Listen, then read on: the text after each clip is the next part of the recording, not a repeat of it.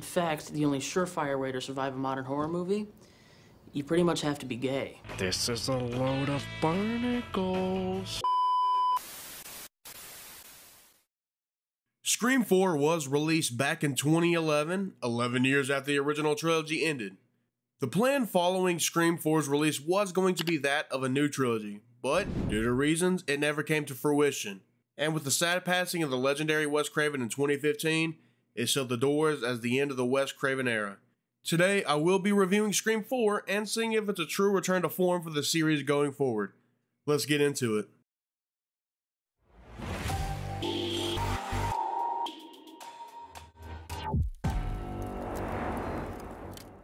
Welcome back, I'm Sippin and Scream 4 has always been a well-regarded sequel in my eyes, with a well-rounded and intense killer to back up the fresh storyline. But before we get into it, you already know, spoiler alert for the movie released in 2011. Also, again, thank you for 1,000 subscribers. I truly appreciate every single one of you. I have something special planned, so stay to the end to learn more. Now, let's stop wasting time and get right on into it. The film opens up onto two friends, Sherry and Trudy, as they receive a call from our titular killer. Eventually, Sherry opens the door and steps outside, but no one is out there, so we think. Out steps Ghostface, slashing Trudy's throat, but before Sherry can run, out jumps a second Ghostface. Title card. Yep, that was fake. It was a movie. Friends Rachel and Chloe are arguing over the Stab franchise. Chloe, aggravated, calls out Rachel by stabbing her. Then title card. Yep. Another fake out. But that was the last one, I promise. Jenny and Marnie were watching the latest Stab film. After some time, Ghostface, the real one this time, calls Jenny to threaten her. He tosses Marnie through the glass door and chases Jenny throughout the house. The game of cat and mouse ends when he stabs her in the back and she falls into the garage. In an homage to Tatum, Ghostface uses the garage door by having it go up and then slam down onto her back. He then finishes her off with an off-screen stab as the title card slashes onto our screens. Not my favorite opening scene.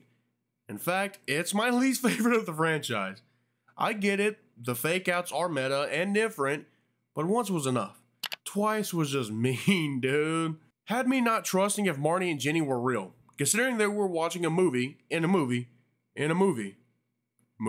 But before we are introduced to our new friend group, we catch up with our big three.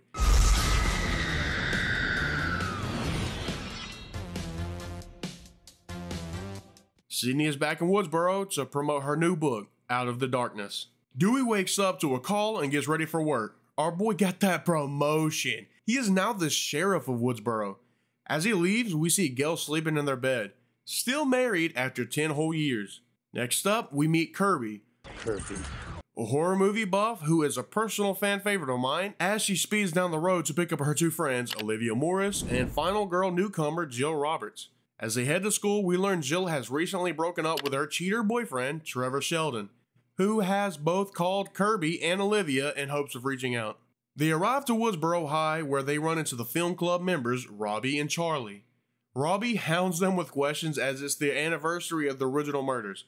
Robbie has this 24/7 live stream camera strapped to his head, which, by the way, bro would have thrived in the 2020s, as that IRL live streaming thing has become its own subgenre at this point. Later, we see Sidney at one of her book signings with her manager Rebecca as Gail and the police arrive. Dewey and Deputy Judy Hicks track a cell phone to Sidney's rental car. Someone planted evidence in her trunk, forcing her to stay in Woodsboro as she is now a part of the investigation. Which, by the way, I really like that, because otherwise Sidney could have just left. So I like that they actually had a reason to force her to stay. While Dewey is asking Sidney some questions, Gail heads over after eating one of Judy's lemon squares and tries to enter the room. But Judy keeps her out, leading to some of the best lines of the movie. When Gail calls Judy Betty Crocker, it caught me off guard. It was so good, dude. And don't get me started on this. Your lemon squares taste like ass. Dewey and Sidney ask Jill, Olivia, and Kirby some questions because Jill and Olivia received a call from Ghostface. Catching up with Gail, as she leaves the station, she runs into Rebecca, who is not the best at having a human conversation. She is extremely rude. As the day winds down, Sidney prepares for bed at the Roberts residence. She goes to tell Jill goodnight. Meanwhile, Jill is having a conversation with her ex-boyfriend, who loves to enter and exit through a window, similar to a previous ex-boyfriend.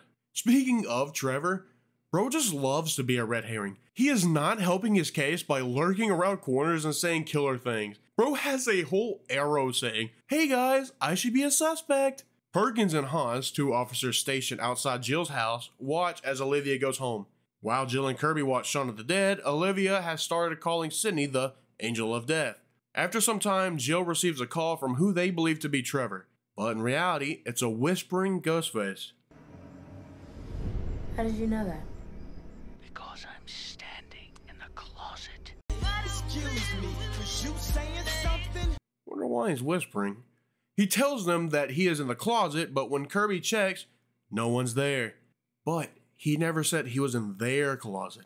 Out they pop from across the street, attacking Olivia. He stabs, slashes, and tears her apart, tossing her through the upstairs window. It's a very gory kill for the franchise. In fact, it's one of the most intense kills Ghostface has ever pulled off. Before we are able to get comfortable though, Ghostface pops out, slashing Jill's arm, similar to Derek in Scream 2. But unlike Scream 2, Sidney beats the brakes off, bro, but they escape as she looks away. Trevor's guilty ass comes around the corner asking what happened. Sidney did claim a battle scar, so she heads to the hospital. Gail runs into Charlie and Robbie and sets up a meeting with them and Sidney, and in return, they give them their knowledge of the new age horror film buffs. Meanwhile, back in the hospital, Sidney fires her manager because Rebecca doesn't care about the victims and those that the story hurts. Rebecca, being fired and all, heads to the parking garage so she can leave. But it's not going to be that easy. She gets a call from someone wanting to speak with Sidney.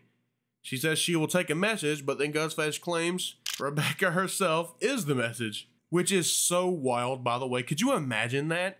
And one, why is Rebecca even saying that she'll take a message? Rebecca, dog, you're fired, dude. What are you doing? She rushes to her car, and once in, she checks her surroundings. Seeing nothing, she tries to peel out, but her car is goofing on her. Ghostface drops down onto her car, scaring her. Having to leave the safety of her car, she takes off running to the stairs. She grabs at the handle, but it breaks off. She turns around to see Ghostface charging her, stabbing her deep in the gut. During this, Dewey and the police force are giving a public briefing on the situation that has been unfolding. Mirroring the scene of when Ghostface fell from above onto Rebecca's car, we hear a scream, and as everyone turns to look, we see Rebecca falling from above, landing on a news van down below. This death scene was always one of my favorites of the movie, but the one thing I don't get, and I have never gotten, is why did the door handle just come off so easily? I don't know, maybe I missed something, let me know. The next day, Sidney and Gail honor their end of the deal by showing up to the film club's meeting. Sidney notices the gear Robbie is wearing and asks, "So, you film your entire high school appearance and post it on the net?" And he just answers that soon everyone will be doing it. And by God is he right. TikTok, Instagram, you name it, it has it. Everyone posts their entire lives onto social media, and Robbie Mercer knew it would happen back in 2011. Wild. Oh, by the way, this club is basically our classroom scene of the film. Charlie and Robbie fill in for our beloved Randy here. But they can never replace you, big dog, trust. From them, we learned the rules to making a Scream make, as dubbed by them. A new version of a remake, one that still has rules to follow, just rules that have changed. 1. The unexpected is the new cliche. 2. The opening sequence has to blow the doors off. 3. The kills have to be more extreme. 4. The rules are reversed from the original. But never fear, for they also gave us the apparently only surefire way to survive these Scream makes. You have to be gay. Yeah, it's very silly, and it comes back into play later. After we hear these so-called rules from the off-brand Timu Randy wannabes, they clue us in on a major party happening that night. Third act has to have a party. This one is called the Stabathon. It's pretty clear what that entails, but it's a marathon of all the stab movies. Sidney and Gail leave without knowing the party's location, but that's never stopped Gail before. But before that, we do see Sidney talking to Jill about her past and Jill's present. I love their bonding here, as it seems like the passing of the torch through their family ties. Kirby talks to Jill as she arrives at the killer's wet dream, a full-on barn turned into a party with a projector and dozens of drunk teens. And since it's obvious the killer will show up, Trevor's also here. You don't want to be like this. This is disgusting. I mean, why wouldn't he be? Apparently, right? Brother is a red herring. Might as well call him that. Trevor Red Herring Sheldon. Anyways, as stab 1 begins, we see Gail has arrived and begun placing 4 cameras around the barn in order to keep watch, similar to how she did in the original. But 2 can play at that game. We see someone has started turning every camera as to not allow Gail to see anything. And before they cover up the final camera, Ghostface shows their face, acting like bro's trying to FaceTime his crush or something. After talking to Gail on the phone, Dewey turns on his sirens and begins flying there. Multiple things begin happening here, all at once.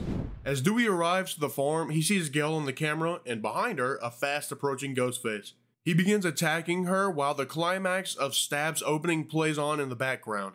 Dewey shows up as they stab Gail in the shoulder, and he scares them away with a few rounds, because apparently Dewey does target practice with his eyes closed. Here is where we learn a partial motive. This time around, the killer is making the movie. Catching up with the boys Haas and Perkins, as they do have some of the best back and forth sequences in the movie. They aren't alone, and neither is Sidney and Kate. Sidney sees a set of wind chimes hanging that she takes down, while Haas heads back to Perkins after his perimeter check. Haas then gets backstabbed, and Perkins, he took a knife to the noggin, deep too, and he gets out of the car in order to start shadowboxing, only to fall to his knees and say the best final words of anyone. Fuck Bruce Willis. Fuck Bruce Willis. While this scene is silly, it's actually based on a true story Wes Craven read about where a man took a knife to the brain-filled cavity and just casually walked into a hospital. Crazy, dude. Remember when I mentioned Sidney and Kate also weren't alone? That's because they are now getting attacked. At the back door, Sid sees those same wind chimes are back up, and in the reflection, she sees a Ghostface mask.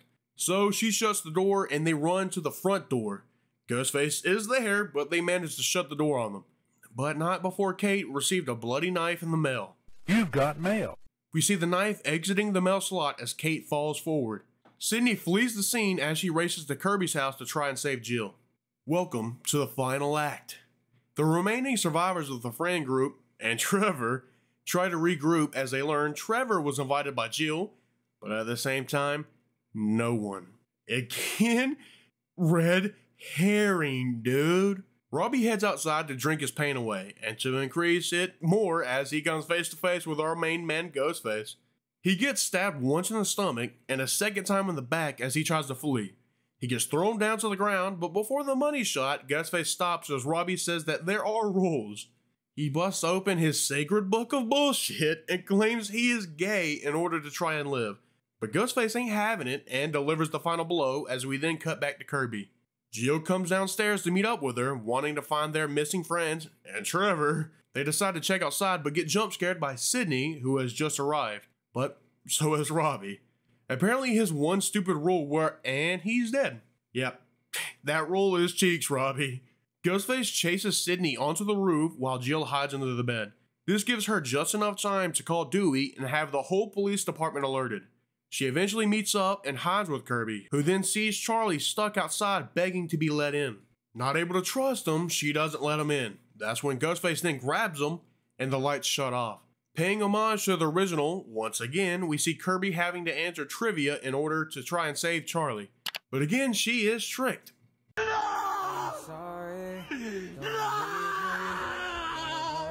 She heads outside to untie him, man.